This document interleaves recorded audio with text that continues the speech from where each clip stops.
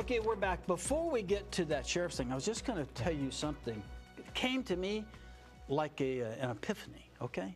Yes, the thing we talked about last week was, and it's been covered by a lot of editorials, that the effect of not affirming our Supreme Court justices would give Governor Scott the right to appoint justices.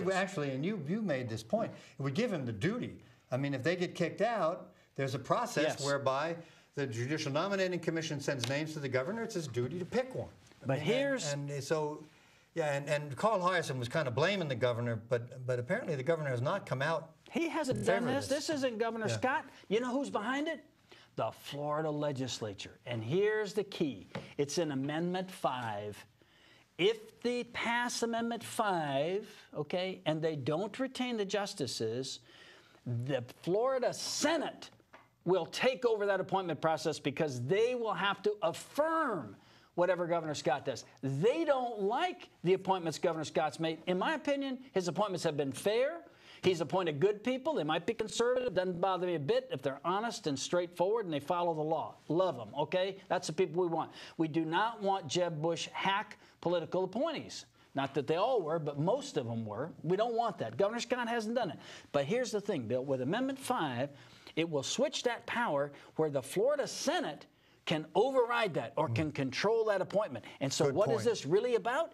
Yeah. It's the Florida Senate against Scott and against any governor. Yeah. This number 5, of course, should be voted no overwhelmingly like all the rest of these amendments. But anyway. Well, the legislature, it has been going on for years. They don't like the strictures put on them where the court decides if some of the stuff they're doing is crazy and unconstitutional. They don't They want to do it anyway. How many? And it's so important. The Founding Fathers understood that men weren't angels, and that's why we need checks and balances. And we've got checks and balances, and it's working. And getting rid of the justices that tell the legislature what they need to be told, no, this is wrong, you can't do it, is a very bad idea. And public opinion polling has our justices and judges at the highest level. It has the legislature at the lowest level. Okay, for good reason. The lowest level people here in the legislature want to control this high level organization of our judiciary, and it is poisonous. This legislature, and we said this last week, we'll say it every week till the ballot comes out, until you vote. This is disgraceful what the Florida legislature has done to this ballot. It's unreadable in many of these constitutional amendments. And this was on this afternoon on a talk show, a radio talk show. We heard this, where the talk show host said he'd been called by a legislator, but he hadn't given his name. And this legislator said the reason the legislature wants these constitutional amendments is because it's hard to pass laws. And that if you pass a constitutional amendment, you don't have to worry about passing a law. That was his explanation. And you can pass a constitutional amendment by making something that sounds good on its face. Yes, like religious freedom. Right. Yeah, there's a religion. Now, who is not for religious freedom? We're all for religious freedom. But what it's really about is overturning the provision of the Constitution that says we're not giving any money to any religious organizations. And they want taxpayer money to go to religious schools. It's a stealth amendment, like a lot of them are. It sounds good, but it's deliberately. I'm going to say it like I think it is. The Florida legislature and the people that drafted this have deliberately misled the public to try to get this passed because of the special interests that are behind it. That's what's going on with your Florida legislature, and not one of these legislators can respond to any kind of public debate about this nonsense that they put on the Florida ballot, all 10 of them. They don't have to. They don't That's have the to. beauty of it. They don't have to. For a lot of the things that wind up on our ballot, they could pass a law. Rather than enshrining it in the Constitution, there could be a law.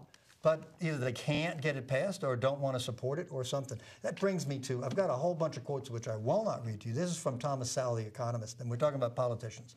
No one will really understand politics until they understand that politicians are not trying to solve our problems. They're trying to solve their own problems, of which getting elected and re-elected are number 1 and number 2. Whatever's number 3 is far behind. It's the only thing that explains politics. What explains our legislation is lobbying. It's not logic. It's not common good. It's just lobbying. Well, common good is an exception because I think sometimes common good laws get passed. Sometimes they do. But most of the time, it's a function of who's got the cash and who speaks the loud, who's got the bundle of the checks, and who's pulling the strings of the legislators, and not all of them. Again, it's unfair to say that they're all that way, because we have honorable people that have served in our Florida legislature, many with distinction, but we have a lot of people. Do you know only a third of the legislators are lawyers? Now, some people... And a lot of people think that's too many. A lot of people say that's too many. The problem is, if you have no legal training, you really don't understand the impact of some of the laws that you think sound good to the special interest that wants you to propose them. And you've got to rely on staff. And you do. The idea that, well, when you ran for office, somebody said, well, he's a lawyer. Well, why should training in the law disqualify you from being a lawmaker? How stupid. Well, it's the general distrust of lawyers. Yeah. Lawyers have earned that distrust, I mean, unfortunately, and they're painted with the brush of dishonesty, and people don't want dishonest people elected to public office. But in terms of the legislature, the Florida legislature especially, it is really terrible right now. And I don't know what the solution is. I have no idea what the solution is. I think that in our experience, and we've both been lawyers a long, long time, but by and large, there's some lawyers we think are disreputable and we don't trust them. They're pretty honorable people. Yes. Really? Yes. I mean, I can send money to a lawyer I don't know. I just know this person's a lawyer, and that's going to be okay. I think it may be because lawyers are representing rapists and criminals, and people just don't understand the role of criminal defense in our society. They don't. And there's no respect for it, because nobody wants somebody to get off on a, quote, technicality, unquote. And it's those technicalities that are are actually constitutional rights that we need to protect for me and you and your families. No. Does a criminal defendant benefit by the same Constitution? Of course, but we don't give it up because they're taking them today, because they'll take you tomorrow. So we have to fight for those rights for the lowest person in society, and we do. These technicalities are what keeps your government from running over you. Indeed. And the government's done a lot of running over you lately, like the warrants and tapping your phones and the Patriot Act and all that stuff. I think that the national government has really done a bad job on the Fourth Amendment. They have. And mislabeling these laws so that when you read the name of the law, it's the exact opposite of what the law does. You went on a more local point. You had something about a budget. Well, this was on the front page of the paper, and I find this interesting. And also, I've just become very interested in the sheriff since he showed up with that Gilbert and Sullivan uniform and the thing around his neck. And you know, I don't know that it's necessarily hurtful, except that it indicates maybe a certain attitude, which is also reflected in this letter. There is a dispute going on between the sheriff and Mr. Oliver, who is the county administrator. And this is about $353,000. And here's what's going on as I get it from the newspaper. Can I say something about Oliver before we go on? I think he's done a great job. I hear no criticisms of him. I think he's a very sophisticated person in county administration and has done a decent job for sure. He might not keep his job. I know. It's just awful that they have this political maneuvering all the time. But I think on the whole, he's done a good... We have great people in the county government. In my opinion, if we could just keep the county elected officials out of the way, we would be fine. I mean, the county commissioners, we could keep them... There are a lot of good people in public service. Sure. Absolutely. Well, apparently there was an agreement that everybody would take a cut except the Sheriff's Department, which would leave its budget at where it was, is approximately $78 million. And this is my take on the newspaper article. I don't have a lot of inside information. So there was $353,000 that the sheriff wanted put back into his budget above what he got last year, because he has to take some hits because of grants or something. And Mr. Oliver wasn't doing what he wanted, so he wrote a letter, and this isn't the first time he's written a letter about an administrator, and it says you can't deal with someone who doesn't keep his word, and he's just really bashing Mr. Oliver over this issue. He's done the same thing with Administrator McDonald. When it wasn't going his way, when he wasn't getting an agreement, I just can't deal with somebody who's dishonest, and he wants his money back. And here's the part that I really don't like.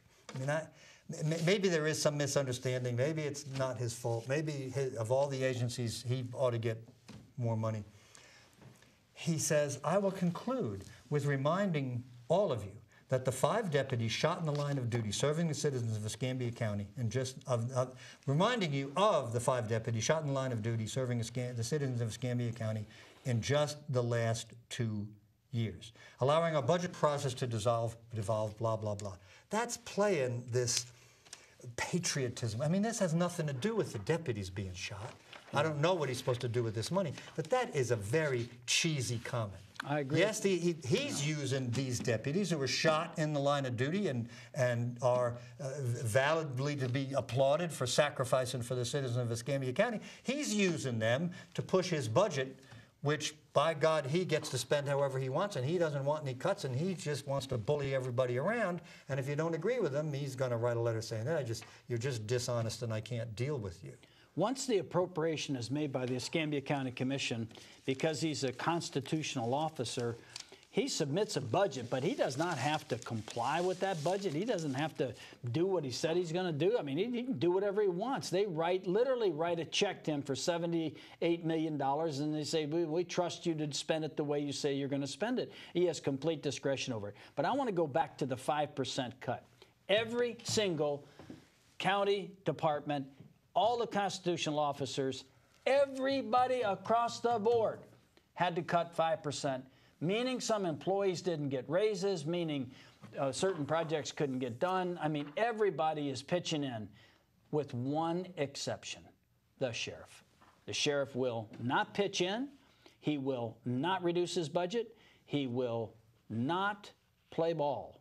Okay? Yeah. So, and what you hear is, well, I'm going to have to cut the public information officer whose job is to make me look good, or I'm going to have to cut some ceremonial stuff. Oh, we're going to have fewer deputies. You know, the threat is, oh, you're not going to be safe. If my budget gets cut, it's cheesy. It's a huge portion. We'll look at this in time. It's a huge portion of the county budget. It's a huge portion of the taxes that you pay. And the threat is always the same. Unless you give me more deputies, more cars, more money, you're not going to be safe. And I've heard comments like this. Well, do you want me to stop patrolling in your neighborhood? Things like that. It's like, no, what we want you to do is we want you to be more efficient. You ran for office on the basis you were going to reduce the amount of money that was being spent at the sheriff's office. That has not happened, period. It has not happened. Now, if it's going to happen, then it's going to take public officials with the courage to vote. It's not going to happen anytime soon. Not going to happen anytime soon. In fact, he wants another $353,000 over what he got last year, right? Right. And over what he apparently, according to the suggestion in this article, agreed to. Now he wants more, and because Mr. Oliver isn't playing ball with him, then he's just somebody who can't be trusted. I can't deal with somebody like that. And he's our sheriff. If you look at the ballot, it's Sheriff Morgan and nobody. So he's the sheriff. He's the sheriff. Well, you know, when you say we have an agreement over money, the first thing capable and competent people say is, where is the written agreement? It's like saying, I had an agreement with my brother-in-law, and you promised to give me $152,000. And his brother-in-law said, I didn't promise you to do that. I thought you were going to give me $152,000. And so they get into an argument about who said who about what to do who. So, wait, it's money. It's our money, by the way. Where is the good accounting, the sensible business practices? Where is all of that? If you claim you're entitled to additional money, where's the documentation for it when you're accusing other people of saying things that aren't true? Many times, these differences arise because people want to have oral communications. They don't want written communications. They don't want something you get from a public records request. So what happens when you have this loosey-goosey stuff? A misunderstanding, purportedly a misunderstanding. But to blame Mr. Oliver, whose job it is to protect our money, okay, through the county commission, to blame him because you had an oral understanding that nobody really understood that exceeds your budget? What is this about? I don't know. We get equal sides. Can't somebody audit the sheriff's department and see where's the money's going and where's the fluff and waste? And the sheriff's department can be audited. We used to laugh. I think it was our former sheriff, McNesby, I think it was his brother-in-law that did the audit. I'm not sure. I don't know who does the audit now. Yeah, there was some concern about that at one time. Although I think the brother-in-law was in charge, but he didn't actually do the audit. Somebody else did with his company or something, and they tried to make it as fair, I guess, as they could. But no, there is an audit. But here's the thing, Bill. The sheriff can do anything he wants with the money.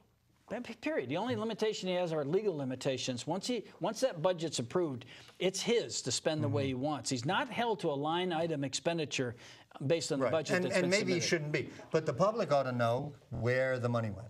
A comprehensive audit would be very good, comparing it to other communities. How many helicopters do we need? Well, that kind of stuff. And comparing it to other communities in terms of staffing and that sort of thing. And how many administrators do we have who helped with your campaign, who are now in nice jobs with good salaries? Well, that's to the victor go the spoils. I think it happens in all public officials.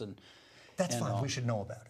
We should know. The public should know. All right. Well, we don't have anybody else to bash, and we ran out of time. So we welcome you to come back with us next week. Call us with any observations about anything that we've said here. Many people do. Send us emails. We read them all. So we hope you'll join us again. Good night. Good night.